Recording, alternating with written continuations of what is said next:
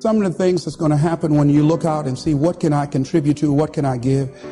I guarantee you, ladies and gentlemen, you're going to have a voice that's saying, it's just no use. It's out of control now. There will be a voice telling you that you'll be wasting your time and wasting your energy and wasting your effort. I say, don't listen to it. Listen to that still small voice that says, I can do something, and I ought to do it. We ought to do it. Disraeli said this: nothing can resist the will of a people that will stake even their existence on the extent of their purpose for good. I strongly believe that as we begin to look toward the future, and that as each day we get up in the morning, and be it that you're going to give to make the environment safer for everybody on the planet,